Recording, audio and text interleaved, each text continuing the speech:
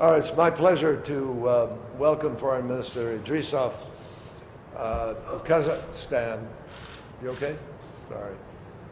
Really delighted to welcome the Foreign Minister here, and I want to congratulate him and Kazakhstan on the near 23rd anniversary of their independence. It's on December 16th, and we have enjoyed a growing security partnership, economic partnership, on any number of issues. We are working on the challenge of ISIL, of counterterrorism. We're very grateful for Kazakhstan's engagement with us on a number of issues, non-proliferation, issues of Afghanistan, trade, development. We're working hard on Kazakhstan's accession to the WTO.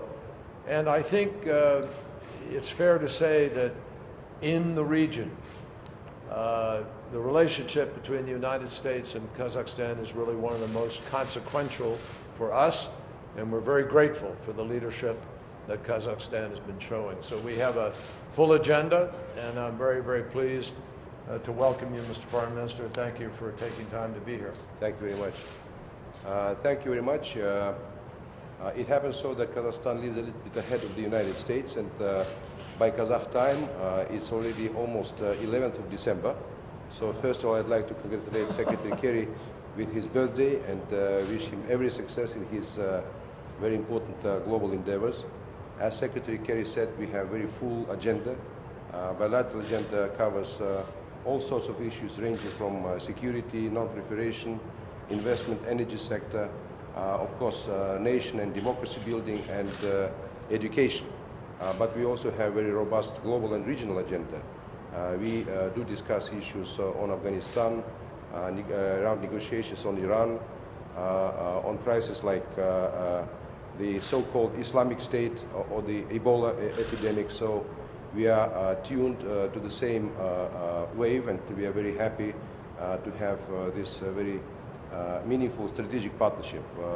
I'm very proud that today we'll have the third meeting of our strategic partnership dialogue with Secretary Kerry, and I came here to confirm our strong desire to cement further the strategic partnership between Kazakhstan and the United States and take it to the future. Thank you, Yerlan. Thank you. I might just mention one other thing, which I was reminded of as the Foreign Minister spoke. Kazakhstan has initiated a very important education program for Afghan students. Some $50 million they've committed to this effort. There are Afghans who are now in significant numbers studying in Kazakhstan, and this will be a critical component of capacity building for Afghanistan and of stability. So we're very grateful for that kind of major effort. We thank you. Thank you very much. Thank you, my friend. Thank you. Thank you. Come on in and have a thank you. I think we've addressed that. Thank you.